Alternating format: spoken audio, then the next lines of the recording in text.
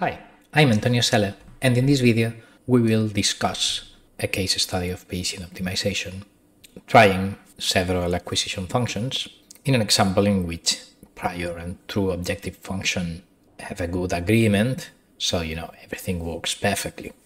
Another earlier video discussed a similar case, but in here we will delve a little bit into the code. This is the basic methodology. We get a prior and some pre-existing samples. We must decide which is the most promising next sample to try, and we acquire that sample. We update the Gaussian process model and repeat until our sample budget is exhausted. The second step needs to translate how promising a candidate point is into an acquisition function, so that the best value of that acquisition function is the best guess on where we should sample. So let us start discussing our particular example, and in this example our prior will have the mean given by this black parabola, will have some confidence bounds in dotted red lines, and the random realizations of that prior are these bluish or greenish curves, and the actual function to optimize will be this olive green dashed line. Of course, the true function is unknown to the algorithm. Which is our prior? Well, we will use this prior mean, of course, different to the true function we are testing. And this squared exponential kernel will be the one we use. And its frequency spectrum yields these realizations, and we see that they are sort of in agreement with the shape of the true function, in the sense that this true function looks similar to the ones generated by the prior. But of course, we'll never know that in a realistic application unless we take a lot of samples. But if samples are costly, then we must pray that our prior is right. Otherwise, Bayesian optimization will make very wrong decisions. For the moment being, this seems that it should work. So let's go with the code. We'll start by loading my prior with two previous samples. Then our measurements will be the true function at those points, plus normally distributed measurement noise with standard deviation 0.04. So we got these two measurements, and then after some plotting, this is what we measured, these black dots. But of course, this is the only thing known to my algorithm. We don't know the true function. So let us discuss the main loop in Bayesian optimization, in which, we have some cosmetic plotting stuff that we are going to hide, and we'll concentrate on the optimization loop in which, we will repeat until we reach the maximum number of allowed samples. We start with 2, and then in our particular example here, we are allowed to take 6 more samples. So the thing is that we have two options to consider what is my best sample in order to output it as a final result, or in order to compute a probability of improving over it or the expected improvement. Which are those two possibilities? The first, most naive one would be, my best sample is, if we are going to minimize, it will be the minimum of my function evaluation samples. That's it. However, if we have a lot of measurement noise, maybe I have, let's say, this set of samples. So, my intuition tells me that, okay, maybe the Gaussian process in here is somehow the true clean measurement would be somewhere around here, let's say. So even if this one could be classified as my best sample, the minimum of my measurements, if I think I have a lot of measurement noise, then maybe I would decide to use as my best estimation the so-called filtered measurement, the output of my Gaussian process regression estimate, in the sense that if I predict the mean output of my Gaussian process at the sampling points, data.x, then I get sort of this blue-yellow dot, my filtered prediction. I will predict with this Gaussian process regression formula that we have discussed in earlier videos, so we will not delve into here. You may pause or download the source code. So, deciding on whether I take this filter prediction or this absolutely best, including measurement noise prediction, is the first thing I must choose. In this particular example, we will use this mean filtered estimate because it somehow cleans up measurement noise. And then, once we have decided my best thing, then for instance, we must decide what I called Y target, which is the target for improvement in expected improvement or probability of improvement. If I opt for the filtered version, then I decide, let's say that my target estimate will be my best level minus, we want to improve at least one standard deviation of the measurement noise, because otherwise I cannot actually say that I have improved. Maybe it's just because of the noise. So we will compute, when the mean option is selected, the probability of improvement or the expected improvement below this target value. And so we will look to obtain samples below that value. And if the probability of finding something below that value, given my Gaussian process, is very low, then maybe I can abort my Bayesian optimization and decide that I have finished. We'll see that later on, but okay, so we get either true measurement or filter measurement as my best sample, and then I get a target level for improvement that can be just the same as Y best, or this filtered stuff, Y best minus one measurement noise, let's say. Of course you can tweak it, but okay, let's leave it like this. Good, then this is the selection of my best sample. Then we must compute the acquisition function in order to carry out Bayesian optimization. Then in this code, I will compute 4 acquisition functions.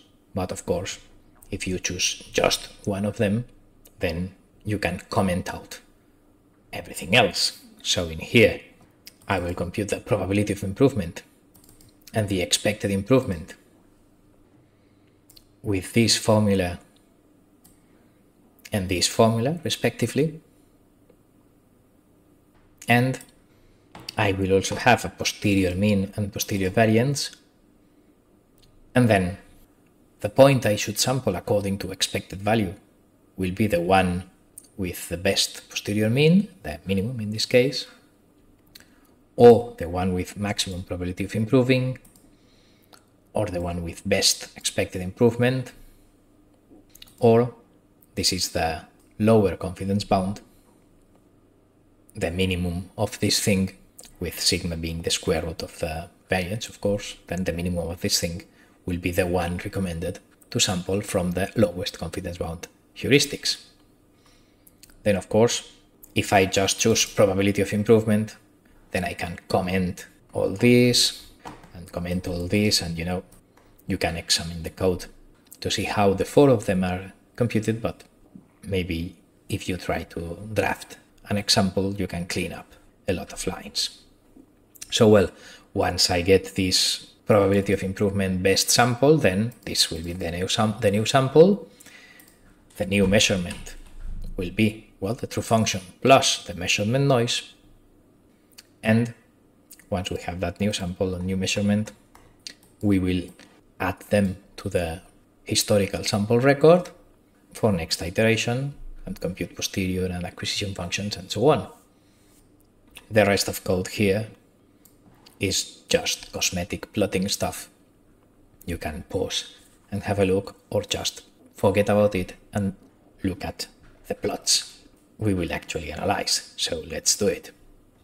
In this case, this is my first iteration with these black true samples, and the posterior has the blue mean, the red confidence intervals, and the pink line here is the one with the probability of improvement. So this is the point with largest probability of improvement, and then that abscissa is what the acquisition function suggests, and then my new sample is the green dot. In fact, the maximum probability of improvement is 72%. So there's a lot of chance of improving given my prior and these two samples. Then the Bayesian optimization loop consists, of course, in just repeating, adding this green to the black historical record, computing posterior again, computing acquisition function, etc. If I add that one, then the new probability of improvement is 52%. The point with maximum probability of improvement is here with this new posterior. So we sample it. Then this green gets converted to black past samples. And then the probability of improvement tells me to go here. We are now in a sort of gradient descent phase. We sample there. Then this is the new probability improvement. We sample. We are unlucky. We have a bit of noise worsening my sample. But then once I have this historical record, my probability of improving is just less than 8%. And it again tells to sample just in here. So up to measurement noise precision, let's say, we have found the optimum. Another iteration, so it's stuck there. And as prior and posterior, let's say, do agree, the blue curve sort of interpolates close to the optimum, reasonably close to the true green curve. And so my Bayesian optimization loop ends here. If we represent the progress, then okay, I have the horizontal line with the actual optimum and two measurement noise standard deviation confidence bands in green. So, well, after a couple of decisions exploring towards the optimal direction, then the third sample suggested by the Bayesian optimization is basically at the optimum within the confidence interval given by measurement noise. So Bayesian optimization has performed very well in this example. If I change my acquisition function to expected improvement, then we find a similar behavior. The first proposed sample is almost there. When I acquire it, even if it's almost at the lowest expected value, expected improvement is a little bit more optimistic, and it explores here, a bit to the left. And then, as it finds a larger value, then all remaining samples gather around the true optimum.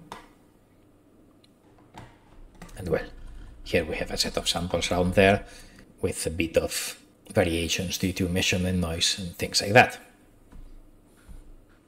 So we see that the first sample is already there. And well, we see that the fourth sample, something happened there. It proposed here, which is kind of counterintuitive, but this kind of anomalous behavior can happen with probability of improvement or expected improvement, but we'll leave the discussion for the next video in the series. In here, okay, we end up finding the optimum, even if we have one strange sample there. And to end this video, if we choose the lowest confidence bound, it's the most exploratory acquisition function.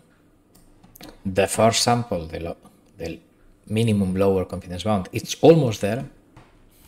And the second sample, even if, it's very unlikely to be this low, in fact, we were not lucky and it's far above my best sample, but okay, it is exploratory. We try there with no luck, then the next one will try there, again with no luck, and then once we discover that there is nothing else to get, then samples will gather around the true optimum.